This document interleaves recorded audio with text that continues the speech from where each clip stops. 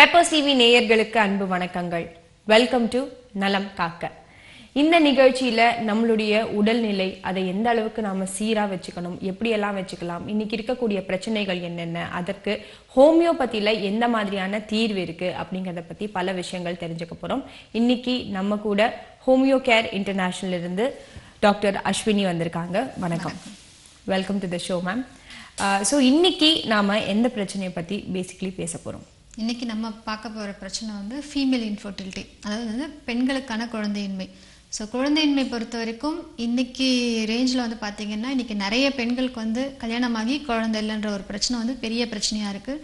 So அதை பற்றி கொஞ்சம் அதோட அவேர்னஸ், ஸோ அதில் ஹோமியோபதியில் என்னெல்லாம் அதுக்கான தீர்வுகள் இருக்குது, ஸோ அதெல்லாம் தான் பேசலான்ட்டு தான் இன்னைக்கு வந்திருக்குது. ஓகே, ஸோ இதுக்கான பேசிக் காஸ் என்ன? ஸோ பெண்களுக்கான குழந்தையின்மை பொறுத்த வரைக்கும் இதுக்கு நிறைய காரணங்கள் இருக்குது. ஸோ ஓவேரியன் காசஸ் அப்படின்னு சொல்லுவாங்க. ஏன்னா வந்து பெண்களுக்கு குழந்தை பிறக்கணும், பீரியட்ஸ் இதெல்லாம் ரெகுலராக இருக்கணும் அப்படின்னா அதுக்கு முக்கியமான 3 உறுப்புகள் வந்து கண்டிப்பாக தேவை. ஸோ முதல் உறுப்பு வந்து ஓவரிஸ், நம்மளோட சினப்பை. ஏன்னா அந்த இடத்துல வந்து நம்மளோட சின முட்டை, கருமுட்டைன்றது வந்து உருவாகுது. ஸோ ரெண்டாவது வந்து பார்த்தீங்கன்னா டியூப். அந்த டியூப்ன்றது வந்து அந்த கருத்தரிக்கிறது வந்து டியூப்ல தான் வந்து கருத்தரிக்கும். ஸோ அதுக்கப்புறம் வந்து யூட்ரஸ். ஸோ யூட்ரஸ்ன்றது வந்து அல்டிமேட்டாக கர்ப்பப்பை. ஸோ குழந்தை உருவாகிறதுக்கு முட்டை வந்து சினப்பையில் உருவாகுது அப்படின்னா கர்ப்பம் தரிக்கிறது வந்து ஸோ டியூப்பில் தரிக்கும். அதுக்கப்புறம் குழந்தை வளர்றது, அந்த இம்ப்ளான்டேஷன் ஆகி 9 மாதத்துக்கு வந்து வளர்கிறதுக்கு வந்து ஏற்றது வந்து நம்மளோட கர்ப்பப்பை. ஸோ இந்த 3 இடங்களில் ஏதாவது ஒரு இடத்துல பிரச்சனை இருந்தாலும் கண்டிப்பாக அது வந்து குழந்தை பிறக்கிறதுல பாதிப்பு வந்து கட்டாயமாக ஏற்படுத்தும். ஸோ இதை தவிர்த்து, ஏன்னா பொதுவாகவே வந்து பார்த்திங்கன்னா ஹார்மோன்ஸ் வந்து ஃபீமேல் செக்ஷுவல் ஹார்மோன்ஸ் வந்து கண்டிப்பாக அது வந்து குழந்தை பிறக்கிறதுல ஒரு பெரிய இம்பாக்ட் வந்து கிரியேட் பண்ணும். ஸோ ஹார்மோனல் இம்பேலன்ஸ் அப்படின்னு சொல்லுவாங்க. ஸோ இந்த ஹார்மோன்ஸ் நமக்கு வந்து எங்கேருந்து கிடைக்குது அப்படின்னா ஹைப்போதலாமஸ், நம்ம மூளையில் சுரக்கிற ஒரு இடத்துல இருந்து, அடுத்து பிட்யூட்ரி, அடுத்து தைராய்டு, ஓவரிஸ், இது எல்லாமே வந்து நம்மளோட எண்டோகிரைன் ஹார்மோன் சொல்லுவாங்க. இந்த ஹார்மோன்ஸில் பிரச்சனை இருந்தாலும் கண்டிப்பாக குழந்தை பிறக்கிறதுல வந்து ப்ராப்ளம் இருக்கலாம். ஸோ பொதுவாக வந்து பார்த்தீங்கன்னா ஓவரிஸில் வந்து ஜென்ரலாக நான் சொன்ன மாதிரி அந்த கருமுட்டை சினப்பை வந்து ஓவரிஸில் தான் வந்து உருவாகுது. அப்போ என்ன பிரச்சனைகள் இருக்கான்னா இன்னைக்கு நிறைய பெண்களுக்கு ஈவன் வந்து கல்யாணத்துக்கு முன்னாடி கூட பார்த்தீங்கன்னா பிசிஓடி அப்படின்ற ஒரு விஷயம் இருக்குது. இந்த பிசிஓடி நீர்க்கட்டிகள் அப்படின்னு சொல்லுவாங்க. இந்த நீர்க்கட்டிகள் வந்து எதனால் வருது அப்படின்னு பார்த்தீங்கன்னா ஸோ ஜென்ரலாக வந்து இந்த ஹார்மோன் வந்து இம்பேலன்ஸ் ஆகும்போது ஸோ பெண்களோட கருமுட்டை வந்து வளர்ச்சி இருக்காது. அந்த கருமுட்டை வளர்ச்சி இல்லை அப்படின்னா அதுதான் வந்து நம்ம நீர்க்கட்டி, பிசிஓடி அப்படின்னு சொல்கிறோம். அந்த நீர்க்கட்டி பிரச்சனை இருக்கிறவங்களுக்கு வந்து கட்டாயமாக கல்யாணத்துக்கு அப்புறம் குழந்தை பிறக்கிறதுல பிரச்சனை வரும். ஸோ அப்போ கல்யாணத்துக்கு முன்னாடியே எந்த அளவுக்கு வந்து பெண்கள் வந்து அதை சரி பண்ணிக்கிறாங்களோ ஸோ அந்த அளவுக்கு வந்து கல்யாணத்துக்கு அப்புறம் வந்து குழந்தை பிறக்கிறதுல பிரச்சனை இல்லாமல் இருக்கும். ஸோ ஒரு சிலர் என்ன பண்ணுவாங்கன்னா ஈவன் வீட்டில் இருக்கிற பெரியவங்களே கூட வந்து இது ஒரு பெரிய விஷயம் இல்லை, சரியாயிடும், வளர்ந்தா சரியாயிடும் அப்படின்ற மாதிரி கொஞ்சம் நம்ம நெக்லெக்ட் பண்ணுறதுனால ஸோ ஆஃப்டர் மேரேஜ் வந்து அதனால குழந்தை பிறக்கிறது வந்து ரொம்ப பிரச்சனையாக இருக்குது. ஸோ அந்த நீர்க்கட்டியை பொறுத்த வரைக்கும் ஸோ அது வெறுமனே வந்து குழந்தை பிறக்கிறதுல மட்டும் பிரச்சனை இருக்காது. அதனால உடல் பருமன் வந்து ரொம்ப ஜாஸ்தியாக இருக்கிறது, இன்சுலின் ரெசிஸ்டன்ட் அப்படின்னு சொல்லுவாங்க. அதாவது நம்ம உடம்புல இன்சுலின் வந்து ஸோ சுரக்கும், ஆனால் உடம்பால் எடுத்துக்க முடியாமல் டயபெட்டிஸ் மாதிரி ஒரு ஸ்டேஜ் இருக்கிறது. ஈவன் வந்து உங்களுக்கு டயபெட்டிஸ் வரத்துக்கும் வாய்ப்புகள் இருக்குது. ஸோ தேவையில்லாத அப்நார்மல் ஹேர் க்ரோத் இருக்கும். ஸோ மீசம் முளைக்கிறது, தாடி இருக்கிறது, அந்த மாதிரி தேவையில்லாத ஹேர் க்ரோத் அந்த மாதிரி விஷயங்கள் இருக்கும். ஸோ நிறைய இது காம்ப்ளிகேஷன்ஸ் வந்து இது வெறும் குழந்தைய மட்டும் பிரச்சனை இல்லாமல் இந்த பிசிஓடினாலே இன்றைக்கி நிறைய பெண்களுக்கு வந்து பிரச்சனை இருந்துகிட்ருக்கு. ஸோ பிசிஓடி வந்து கண்டிப்பாக கிளியர் ஆனால் தான் குழந்தை பிறக்கிறதுல எந்த ஒரு சிக்கல் இல்லாமல் இருந்துகிட்ருக்கும். ஸோ அடுத்து வந்து ஓவேரியன் இன்சஃபிஷியன்சி அப்படின்னு சொல்லுவாங்க, பிரைமரி ஓவேரியன் இன்சஃபிஷியன்சி. ஸோ பொதுவாகவே இந்த மாதிரி இருக்கிற பெண்களுக்கு என்னென்னா அந்த கருமுட்டையோட உற்பத்தி வந்து சுத்தமாக நின்று போயிடும் ரொம்ப சீக்கிரமாகவே. இது வந்து நார்மலாக எல்லா ஹெல்த்தி ஹியூமன் ஃபீமேல்ஸ்க்கும் வந்து பார்த்திங்கன்னா ஸோ ஆஃப்டர் 40 இயர்ஸ், அதாவது மெனோபாஸ் அந்த ஸ்டேஜில் இருக்கிறவங்களுக்கு மட்டும்தான் அந்த கருமுட்டையோட உற்பத்தி நின்று போயிடும். ஆனால் ஒரு சில பெண்களுக்கு வந்து 20 வயசில் 30 வயசுலேயே கூட வந்து அந்த கருமுட்டையோட உற்பத்தி வந்து சடனாக குறைஞ்சிடும். இதுக்கு நிறைய காரணங்கள் இருக்கலாம். ஒன்று ஆட்டோ இம்யூன் அப்படின்னு சொல்லுவாங்க, அதாவது வந்து நம்ம உடம்புல இருக்கிற எதிர்ப்பு சக்தியை வந்து நம்மளோட கருமுட்டையோட உற்பத்தி வந்து அழிக்கிறது. ஸோ அந்த மாதிரி இருக்கலாம். இல்லை பரம்பரையாக வரலாம்.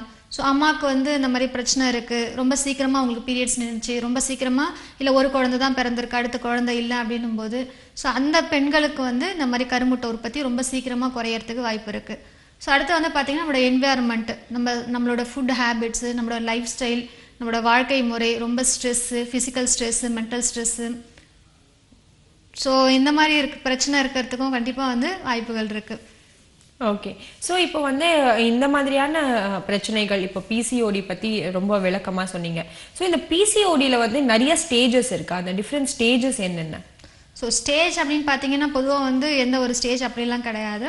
பட் இனிஷியலாக வந்து ஒரு சில அறிகுறிகளை வச்சு நம்ம வந்து பிசிஓடி நமக்கு இருக்கலாமா அப்படின்ற மாதிரி நம்மளே வந்து அசஸ் பண்ணிக்கலாம்.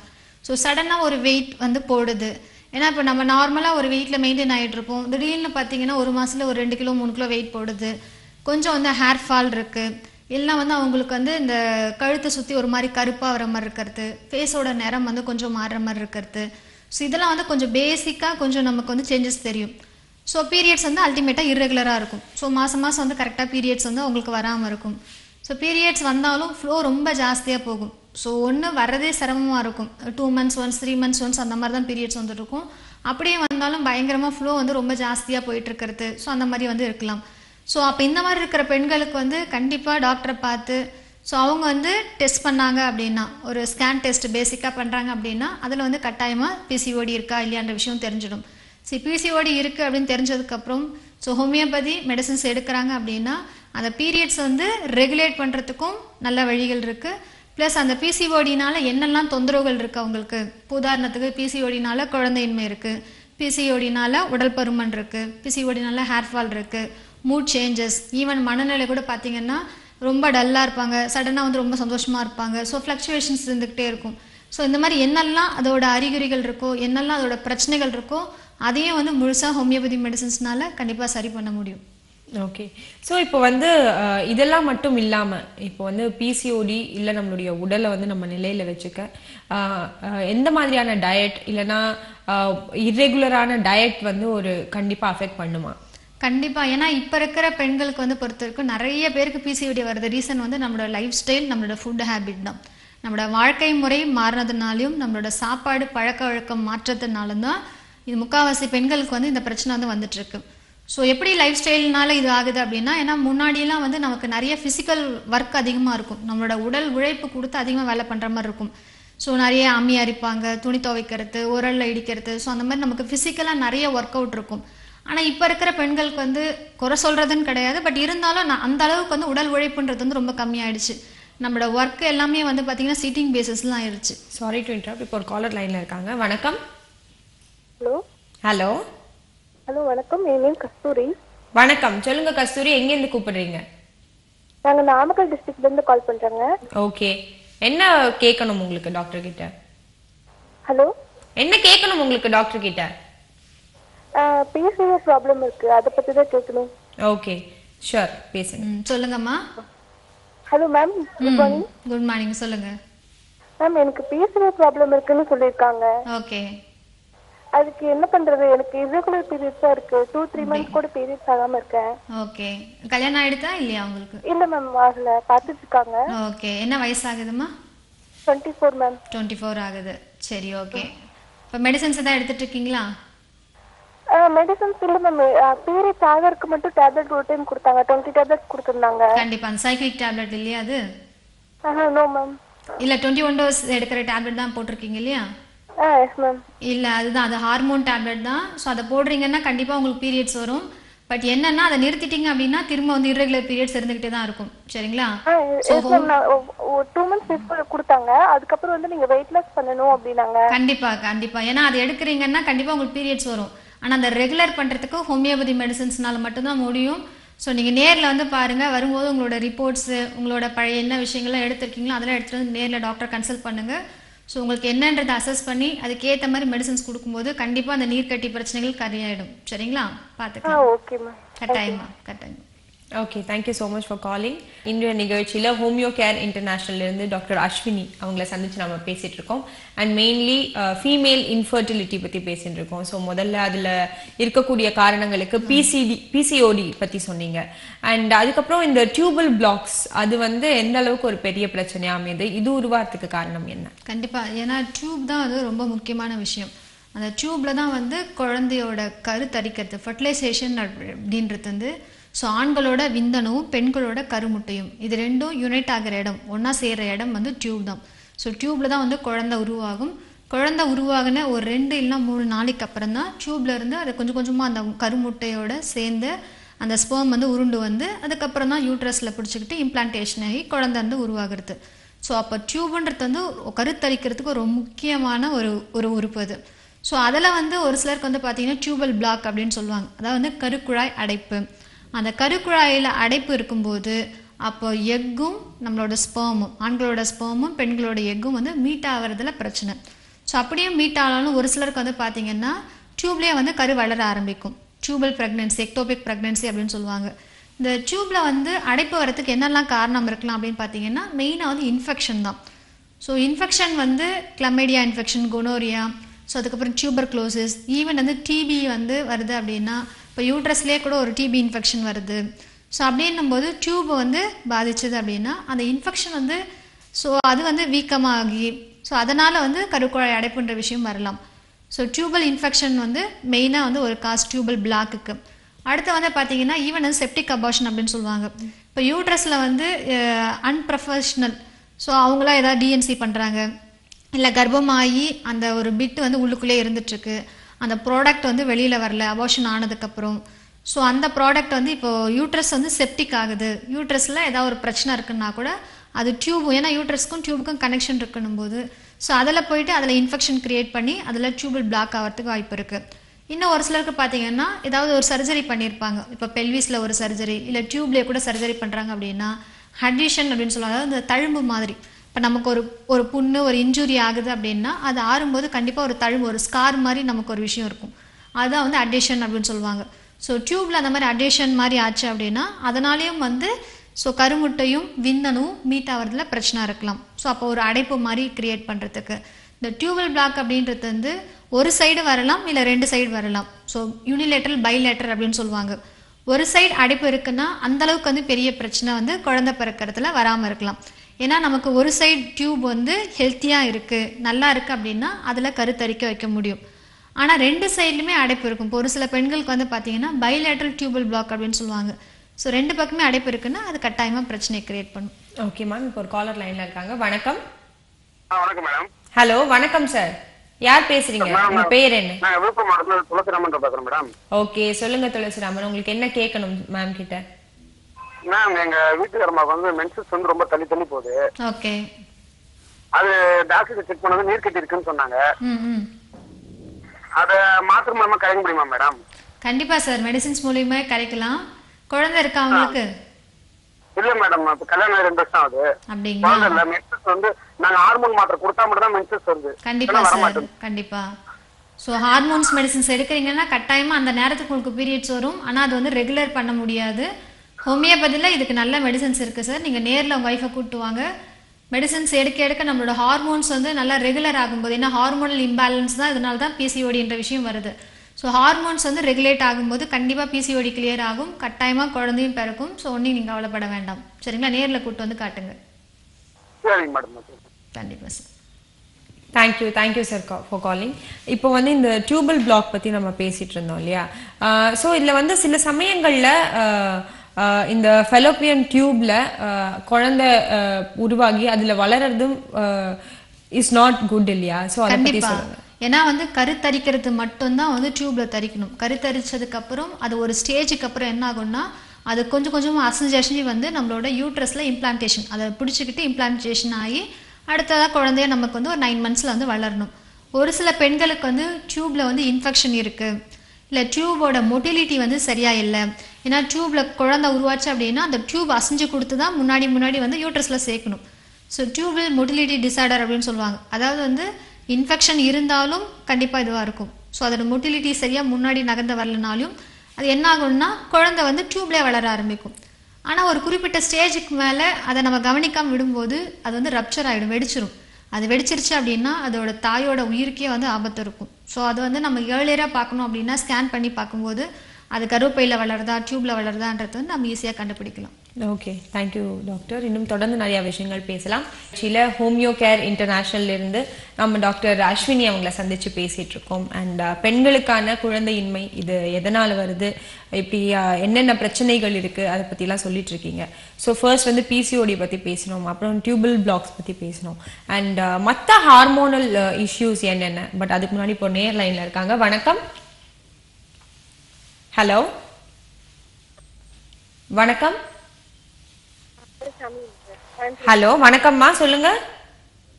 ஹலோ வணக்கம், சொல்லுங்க, உங்க பேர் என்ன? வணக்கம்.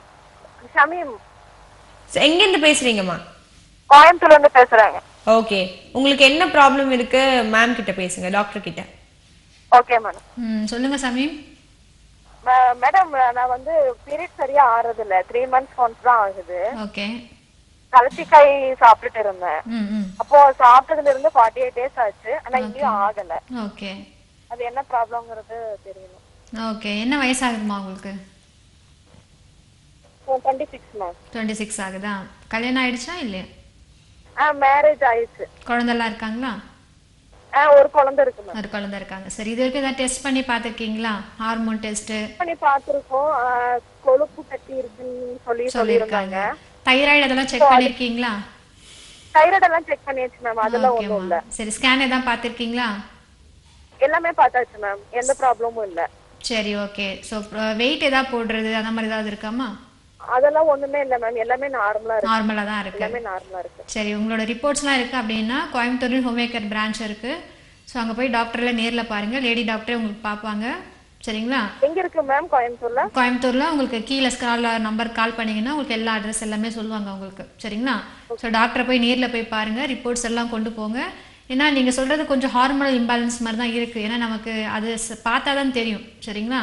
ஸோ பார்த்து மெடிசன்ஸ் எடுக்கிறீங்கன்னா கண்டிப்பாக பீரியட்ஸ் வந்து ரெகுலேட் பண்ணலாம். ஸோ அதனால கொஞ்சம் நீங்கள் போய் உடனே பாருங்க. சரிங்களா? இல்லை, ட்ரீட்மெண்ட் பண்ணா வந்து ஆகுது மேம். ட்ரீட்மெண்ட் பண்ணிட்டு இருக்கும்போது இல்லை, அதுதான் மற்ற மருத்துவத்தில் வந்து ட்ரீட்மெண்ட் அந்த நேரம் எடுக்கிறீங்கன்னா அந்த நேரத்துக்கு உங்களுக்கு பீரியட்ஸ் வரும், பிரச்சனை வந்து இல்லாத மாதிரி இருக்கும். ஆனால் ஹோமியோபதியில் வந்து ஃபுல்லாக ரெகுலர் பண்ணுறதுக்கு, ஏன்னா இப்போ தான் 26 வயசு ஆகுது உங்களுக்கு. இப்போ 2வது குழந்தை நீங்கள் ட்ரை பண்ணுறீங்கனாலும் இந்த பிரச்சனையை வந்து சரி பண்ணாதான் நமக்கு 2வது குழந்தையுமே ட்ரை பண்ண முடியும். சரிங்களா? ஸோ அதனால வந்து நீங்கள் நேரில் போய் பாருங்க, உங்களுக்கு அது என்னன்றது சொல்லுவாங்க.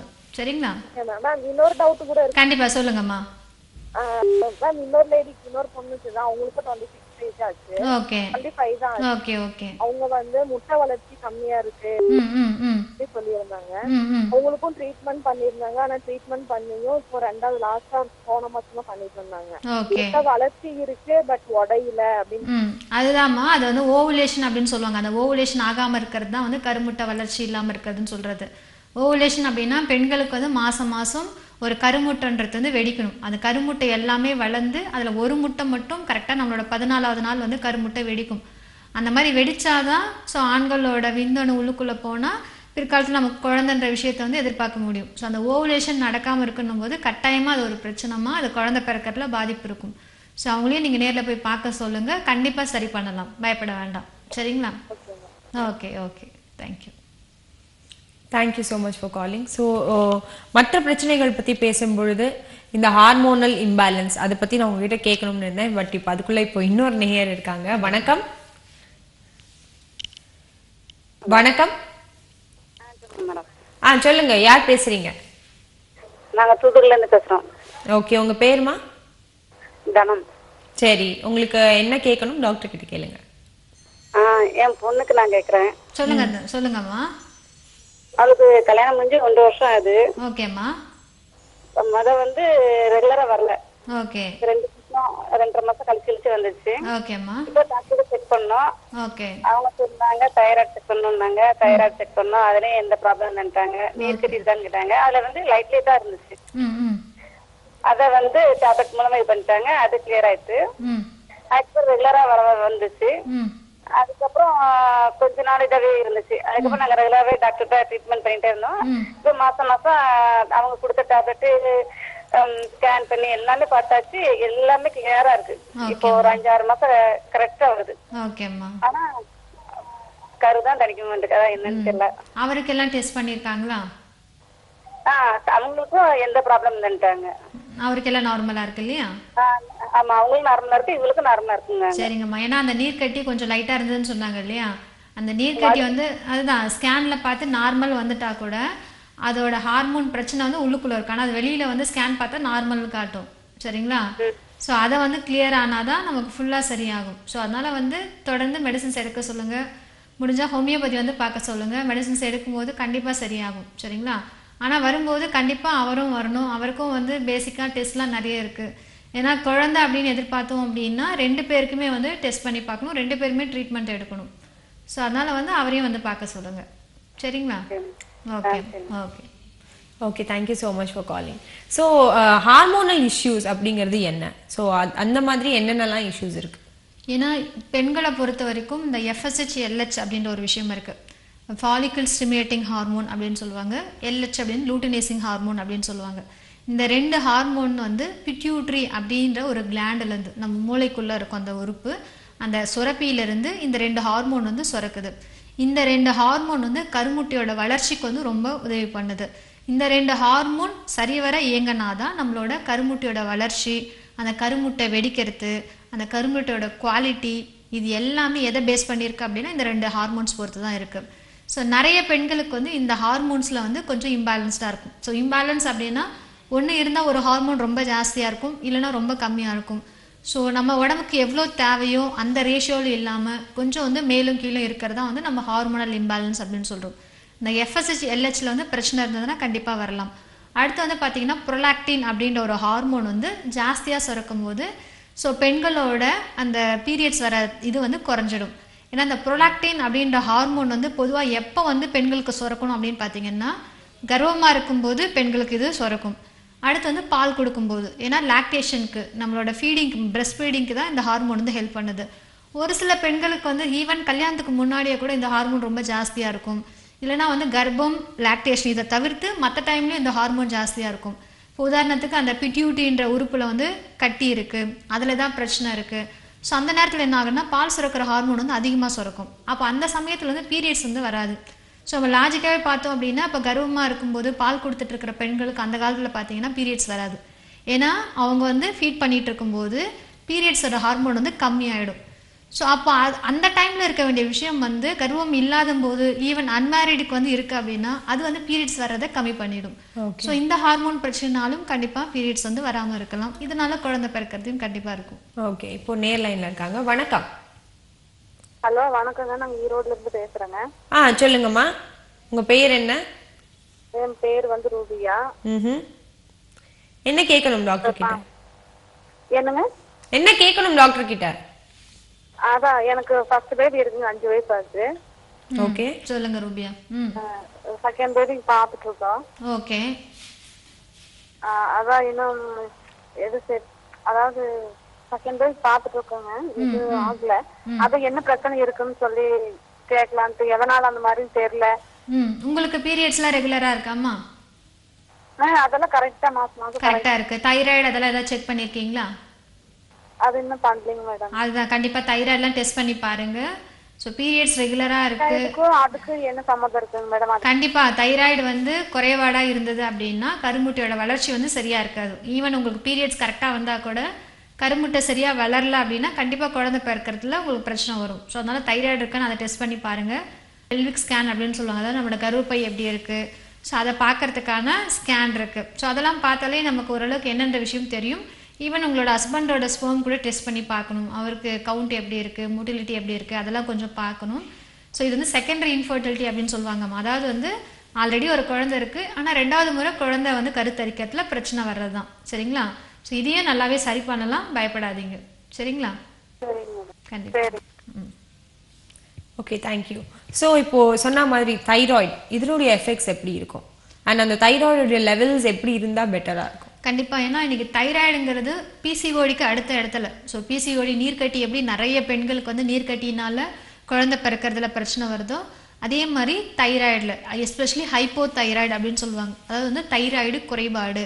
இந்த ஹைப்போ தைராய்டிசம் அப்படின்ற பிரச்சனைகளுக்கு வந்து பெண்களுக்கு வந்து எந்த மாதிரி விஷயங்கள் காட்டும் அப்படின்னா, ஸோ இதுலேயும் வந்து இர்ரெகுலர் பீரியட்ஸ் இருக்கும். ஸோ மாதம் பீரியட்ஸ்ன்றது கரெக்டாக வராது. 2 months once 3 months once அந்த மாதிரி இர்ரெகுலர் பீரியட்ஸ் இருக்கும். கருமுட்டையோட வளர்ச்சி வந்து ரொம்ப பாதிக்கும். ஏன்னா அந்த கருமுட்டை நல்லா வளரணும் அப்படின்னா அதுக்கு வந்து தைராய்டு ஹார்மோன் ஒரு பூஸ்ட் அப் மாதிரி. ஸோ அந்த ஹார்மோன்ஸ் கரெக்டாக இருந்தால் தான் கருமுட்டையோட வளர்ச்சி வந்து நல்லாயிருக்கும். கருமுட்டை வளர்ந்தால் தான் அல்டிமேட்டாக அது வெடிக்கும். ஸோ வளர்ச்சி இல்லைன்னும் போது இப்போ அதனால் கருமுட்டை வெடிக்காமல் கூட நமக்கு போகலாம். ஸோ அப்போ வந்து குழந்தை பிறக்கிறதுல பிரச்சனை வரலாம். ஸோ அடுத்து வந்து பார்த்திங்கன்னா வெயிட் இவங்களுக்கும் ரொம்ப ஜாஸ்தியாக போடும், முடி கொட்டும், ஸோ கான்ஸ்டிபேஷன் இருக்கும், ஸோ ரொம்ப மைண்ட் லெவலில் டல்லாக இருப்பாங்க, ஸோ மெமரி வந்து ரொம்ப புவராக இருக்கும். ஸோ இந்த மாதிரி சின்ன சின்ன அறிகுறிகள் தெரியுது அப்படின்னா கண்டிப்பாக அதையும் வந்து டெஸ்ட் பண்ணி பார்க்கணும். ஸோ நான் முன்னாடியே சொன்ன மாதிரி பிஃபோர் மேரேஜ் இன்றைக்கி எல்லாருமே வந்து ஆஃப்டர் மேரேஜ்க்கு அப்புறம் தான் இதெல்லாம் சீரியஸாக எடுத்துக்கிறாங்க. பட் பிஃபோர் மேரேஜ் இதெல்லாம் நம்ம பெண்கள் பார்த்துக்கிட்டோம் அப்படின்னா பின்னாடி நமக்கு பிரச்சனை எதுவும் வராமல் இருக்கும். கண்டிப்பா இன்னும் தொடர்ந்து நிறைய விஷயங்கள் பேசலாம். இப்போ நம்ம ஹோமியோ கேர் இன்டர்நேஷனல்ல இருந்து டாக்டர் அஸ்வினி அவங்களை சந்திச்சு பேசிட்டு இருக்கோம். இப்போ ஒரு நேர் லைன்ல இருக்காங்க. Hello, I think call cut ஆயிடுச்சு. எனிவே, ஸோ இப்போ நம்ம வந்து ஹார்மோனல் இஷ்யூஸ் பற்றி பேசணும். அதுக்கப்புறம் தைராய்டு பற்றி நீங்கள் சொல்லிட்டு இருந்தீங்க, அது எந்த அளவுக்கு அஃபெக்ட் பண்ண முடியும். அண்ட் இன்னைக்கு வந்து பிசிஓடிக்கு அடுத்தபடியாக தைராய்டு தான் இருக்குது அப்படின்னு சொல்லிட்டு இருந்தீங்க, ப்ராப்ளம்ஸ் ஃபார் இன்ஃபர்டிலிட்டி. ஸோ அந்த ஹைப்போதைராய்டிசம்னால நிறைய பெண்களுக்கு வந்து குழந்தை பிறக்கிறதுல பிரச்சனை இருக்கும். ஸோ தைராய்டை பொறுத்த வரைக்கும் ஸோ மற்ற ட்ரீட்மெண்ட் எடுக்கும்போது அவங்க லைஃப் லாங் மெடிசன்ஸ் போடணும். ஸோ பிரச்சனைகளும் நிறைய வந்துட்டுருக்கும், அதுக்குரிய தீர்வும் வந்து லைஃப் லாங் வந்து கிடைக்காது. ஸோ லைஃப் லாங் அவங்க வந்து மெடிசன்ஸ் வந்து யூஸ் பண்ணிட்டு இருக்கணும். பட் ஹோமியோபதியில் எடுக்கிறாங்க அப்படின்னா தைராய்டு இஷ்யூஸ்க்கு வந்து இதனால என்னெல்லாம் தொந்தரவுகள் வருது, இப்போ உதாரணத்துக்கு இதனால வெயிட் அதிகமாக இருக்காங்க, இல்லை குழந்தை பிறக்கிறதுல சிக்கல் இருக்குது, இல்லைனா ஹேர் ஃபால் இருக்குது, வேறு ஏதாவது பிரச்சனைகள் இருக்குன்னா அந்த பிரச்சனைகளும் முழுசாக சரி பண்ணிக்கலாம். லைஃப் லாங் நம்ம மெடிசன்ஸ் போகணுன்ற அவசியம் வந்து கட்டாயமாக இருக்காது. பட் என்னென்னா கொஞ்சம் லாங்கர் டியூரேஷன்ஸ் வந்து கண்டிப்பாக ட்ரீட்மெண்ட் வந்து தேவைப்படும். ஸோ இந்த பிரச்சனையை வந்து நம்ம எவ்வளோ சீக்கிரம் சரி பண்ணிக்கிறோமோ அவ்வளோ சீக்கிரம் வந்து மற்ற விஷயங்கள் வராமல் தடுக்கும். ஏன்னா தைராய்டு இருக்கிறவங்களுக்கு வந்து பார்த்திங்கன்னா கொலஸ்ட்ரால் ரொம்ப ஜாஸ்தியாகும். ஸோ ஹை கொலஸ்ட்ரால் இருக்கும், வெயிட் ரொம்ப அதிகமாக வந்து அவங்களுக்கு போடும். ஸோ கொலஸ்ட்ரால் ஜாஸ்தியாகும் போது அது ஃப்யூச்சரில் நமக்கு ஹார்ட்டில் பிரச்சனை வருது, ஸோ மூளையில் பாதிப்பு ஏற்படுத்துறது, இதனால ப்ரெஷர், சுகர் அந்த மாதிரி தேவையில்லாத மற்ற காம்ப்ளிகேஷன்ஸ்லாம் வரத்துக்கும் வாய்ப்புகள் இருக்குது. ஹோமியோபதியில் இந்த பிரச்சனைக்கு முழுசாக சரி பண்ணலாம். ஆனால் திரும்ப வந்து கொஞ்சம் ரெகுலராக தொடர்ந்து மெடிசன்ஸ் வந்து எடுக்கிற மாதிரி இருக்கும். Okay okay. அண்ட் இப்போ வந்து இருக்கக்கூடிய மற்ற பிரச்சனைகள் அதை பற்றி பேசும்பொழுது யூட்ரஸில் எந்த மாதிரியான காம்ப்ளிகேஷன்ஸ் வரக்கூட வாய்ப்பு இருக்குது? ஸோ யூட்ரஸோட ரீசன்னால இப்போ குழந்தை பிறக்கிறதுல ஓவரிஸை பற்றி நம்ம பார்த்துருக்கோம், ஸோ டியூபை பற்றி பேசிகிட்டு இருந்தோம்.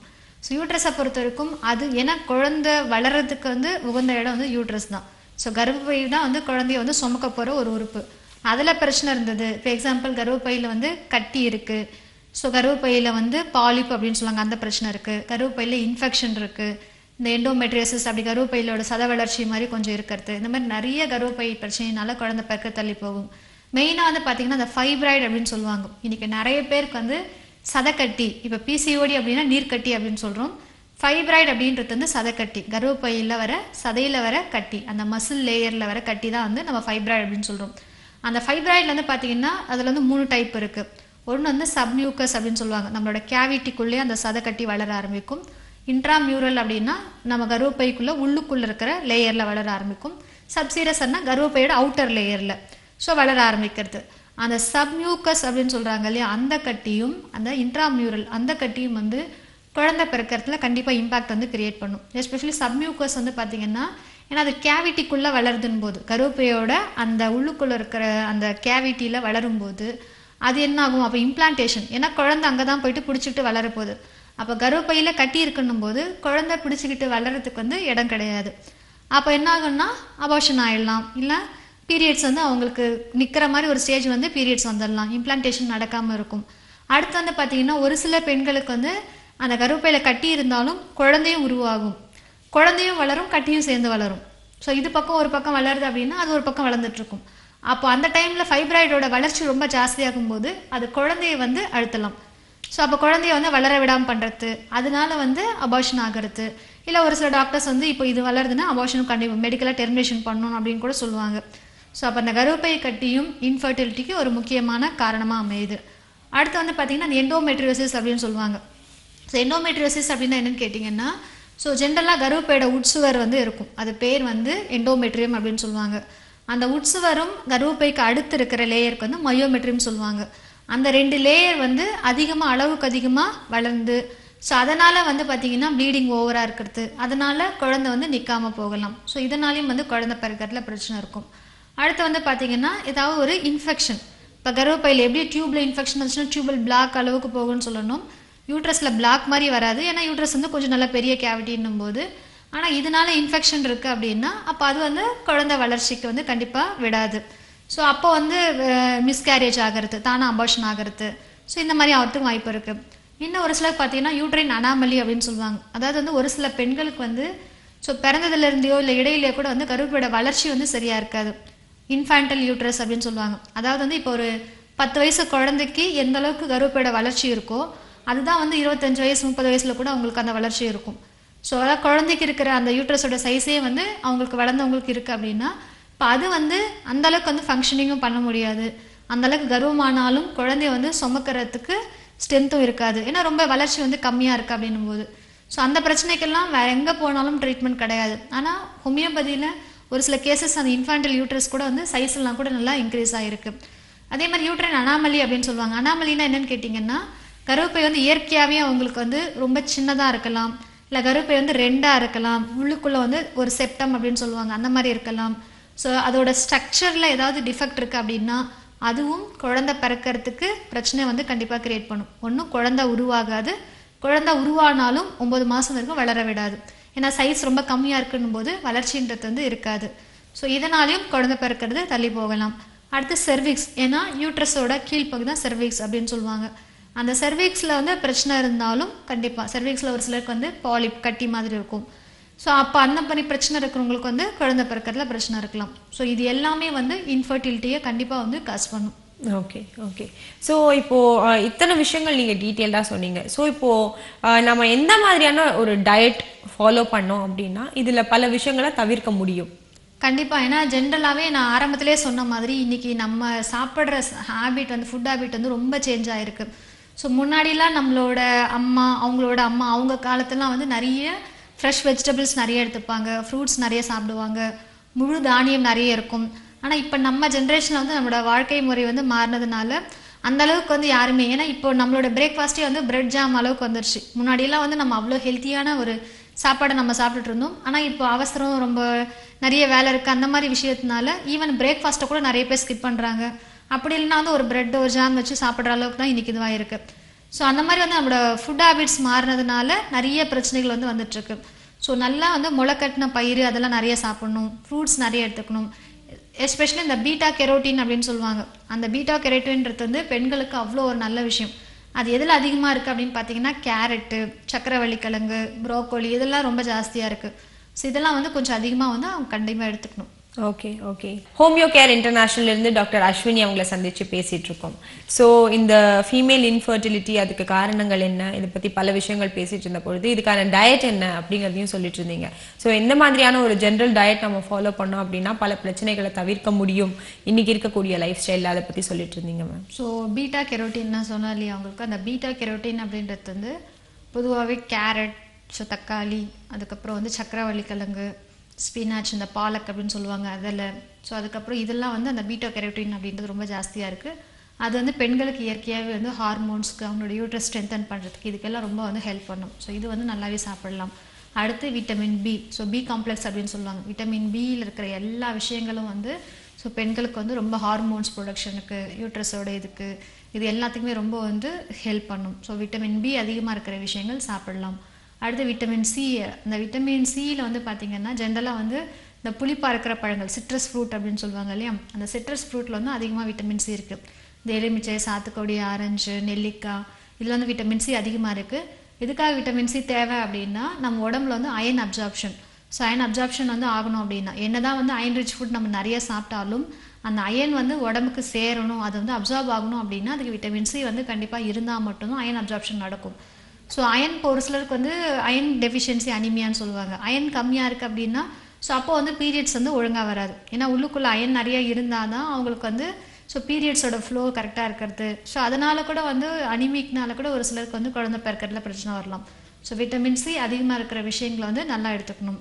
ஸோ அதுக்கப்புறம் முழுதானியம், நம்ம முன்னாடியே சொன்ன மாதிரி ஸோ முளைக்கட்டின பயிர் நிறைய வந்து சிறுதானியம், முழுதானியம் இதெல்லாம் நிறைய சாப்பிடணும். ஸோ இதெல்லாம் எடுக்கும்போது இயற்கையாகவே நம்மளோட பெண்களுக்கு வந்து யூட்ரஸோட ஸ்ட்ரென்த் நல்லாயிருக்கும், ஹார்மோனோட உற்பத்தி நல்லாயிருக்கும்.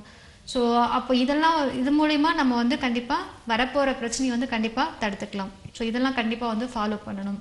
அதுக்கப்புறம் ஒரு ஹெல்த்தி லைஃப் ஸ்டைல் வந்து கண்டிப்பாக முக்கியம். ஏன்னா இன்றைக்கி நிறைய பேர் வந்து ஃபிசிக்கல் எக்ஸசைஸ் ரொம்ப கம்மியாக இருக்குது. முன்னாடிலாம் வந்து நம்ம செய்கிற வேலையே ஃபிசிக்கல் எக்ஸசைஸ் ஒர்க் அவுட்டாக இருந்தது. ஆனால் இப்போ நம்மளோட செய்கிற வேலைகள் எல்லாமே பேட்டர்ன் மாறி போனதுனால எல்லாமே உட்காந்த மாதிரி ஜாபு, சிட்டிங் ஜாப்னும் போது அப்போ ஃபிசிக்கல் ஒர்க் அவுட் வந்து சுத்தமாக இருக்காது. ஸோ அதனால் கண்டிப்பாக வந்து வாக்கிங், ஸோ யோகா அந்த மாதிரி விஷயங்கள் வந்து நல்லாவே பண்ணலாம். ஸோ டெய்லி பண்ண முடியலனாலும் அட்லீஸ்ட் வாரத்துக்கு ஒரு 3 நாள் 4 நாள் இல்லை 2 நாள் அந்த மாதிரியாவது வந்து கண்டிப்பாக நமக்கு ஃபிசிக்கல் எக்ஸசைஸ் வந்து கண்டிப்பாக இருக்கணும். ஸ்விம்மிங் பண்ணலாம், வாக்கிங் போகலாம், யோகா பண்ணலாம். சைக்கிளிங் பண்ணலாம். ஸோ இதெல்லாம் வந்து நம்மளோட ஃபிசிக்கல் எக்ஸசைஸ்க்கு வந்து நல்லாவே இது பண்ணும்.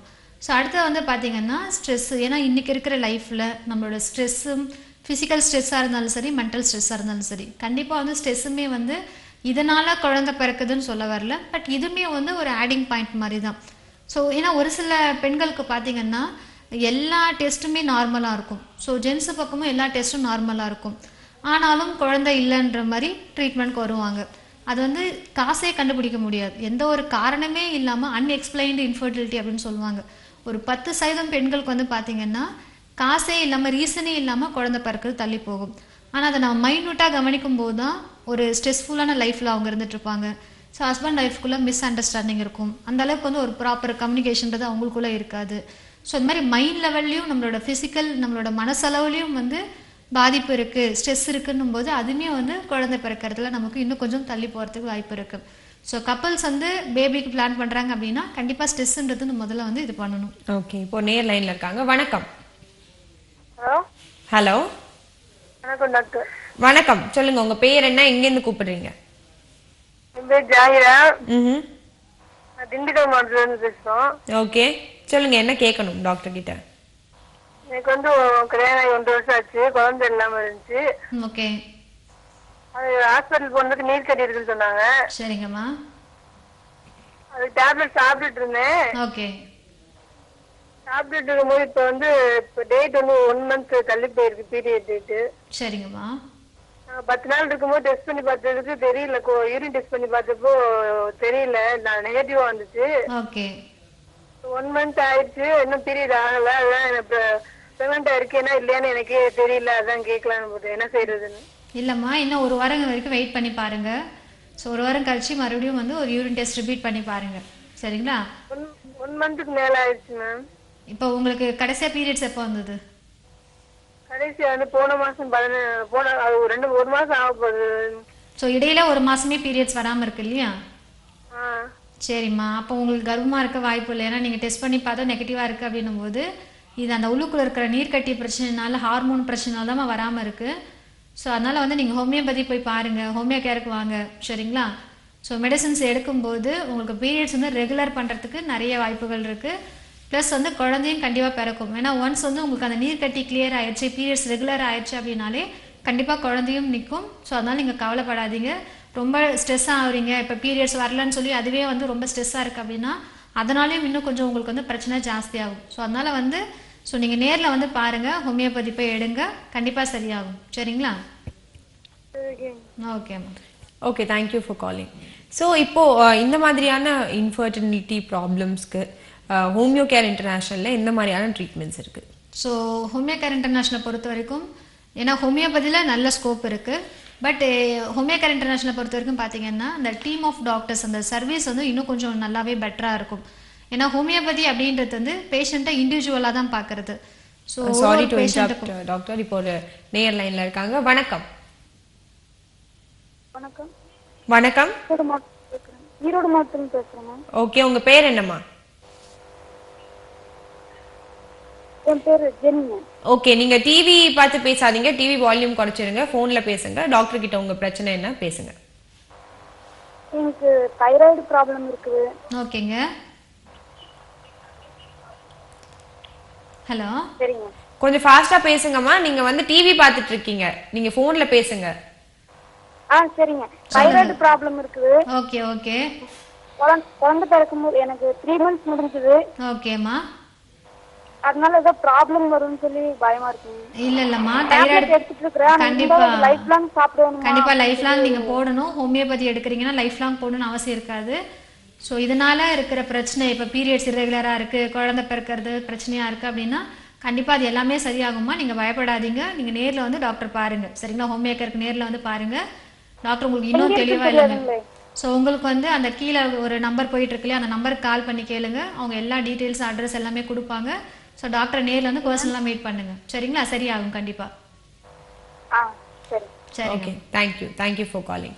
ஸோ உங்ககிட்ட இருக்கிற ட்ரீட்மெண்ட்ஸ் பற்றி நீங்கள் சொல்லிட்டு இருந்தீங்க. ஸோ ட்ரீட்மெண்ட் அப்படின்னு பார்த்தீங்கன்னா ஒரு பேஷண்ட்டுக்கும், ஏன்னா வந்து ஃபர்ஸ்ட் ஆஃப் ஆல் வந்து ஒருத்தவங்க இன்னொருத்தவங்க மாதிரி கண்டிப்பாக இருக்க மாட்டாங்க. ஸோ இப்போ இவங்களுக்கு ஒரு இன்ஃபர்டிலிட்டி இருக்குது அப்படின்னா அதே மருந்து அவங்களுக்கு கொடுத்தா கண்டிப்பாக கேட்காது. ஏன்னா அவங்களோட நேச்சர் வேறு, அவங்களுக்கு இருக்கிற பிரச்சனை வேறு, அவங்களோட நோயோட தன்மை வேறு. இப்போ இன்ஃபர்டிலிட்டிக்கே நம்ம இவ்வளோ காரணங்கள் பார்த்துருக்கோம். ஸோ என்னென்ன காரணங்களால இன்ஃபர்டிலிட்டி வரும்ன்ற காரணங்களே டிஃபர் ஆகணும் போது நம்ம மருந்து வந்து ஒரே மருந்து எல்லாருக்கெல்லாம் கேட்காது. ஸோ ஹோமியோபதி அப்படின்றது வந்து பேஸ்ட் ஆன் த இண்டிவிஜுவாலிட்டி. என்னதான் பிரச்சனை வந்து எல்லாருக்கும் எல்லா பெண்களுக்கும் குழந்தையின்மைன்றது வந்து ஒரு ப்ராட் டேர்மில் இருந்தாலும் அது ஒவ்வொருத்தவங்களுக்குமே வந்து அந்த ரீசன் வந்து வேறவா இருக்கலாம். ஸோ அந்த ரூட் காசுக்கு தான் ட்ரீட்மெண்ட் வந்து ஹோமியோபதியில் கொடுக்கறது. என்ன பிரச்சனைனால அவங்களுக்கு குழந்தை பிறக்கிறது தள்ளி போதோ அந்த பிரச்சனையை வந்து முழுசாக டாக்டர்ஸ், ஒரு டீம் ஆஃப் டாக்டர்ஸ் இருப்பாங்க. ஸோ இனிஷியலாக வரும்போது ஃபுல்லாக அனலைஸ் பண்ணி அவங்களோட ரிப்போர்ட்ஸ் எல்லாமே பேஸ் பண்ணி ஸோ அவங்களோட கேஸை ஃபுல்லாக ஸ்டடி பண்ணி மெடிசன்ஸ் கொடுக்கும்போது கண்டிப்பாக இந்த பிரச்சனையை வந்து சரி பண்ணலாம். ஸோ பேஷண்ட் நேரில் வராங்கன்னா இன்னும் கொஞ்சம் பெட்டராகவே அவங்களுக்கு வந்து இது பண்ண முடியும். கண்டிப்பாக. ஸோ எந்த மாதிரியான பிரச்சனைகள் இருந்தாலும் ஹோமியோ கேர் இன்டர்நேஷ்னலுக்கு நீங்கள் போய் கன்சல்ட் பண்ணலாம். கீழே ஸ்க்ரால் ஆகிற நம்பருக்கு கால் பண்ணிங்கன்னா எங்கெல்லாம் பிரான்ச்சஸ் இருக்குது, இப்படி எல்லா டீட்டெயில்ஸும் உங்களுக்கு கிடைக்கும். நிச்சயமாக ஹோமியோபதி மூலமாக ஹோமியோ கேர் இன்டர்நேஷ்னலில் ஒரு தீர்வு கிடைக்கும். இதே போன்ற இன்னொரு அருமையான நலம் காக்க நிகழ்ச்சியில் மீண்டும் சந்திப்போம். நன்றி, வணக்கம். Thank you doctor.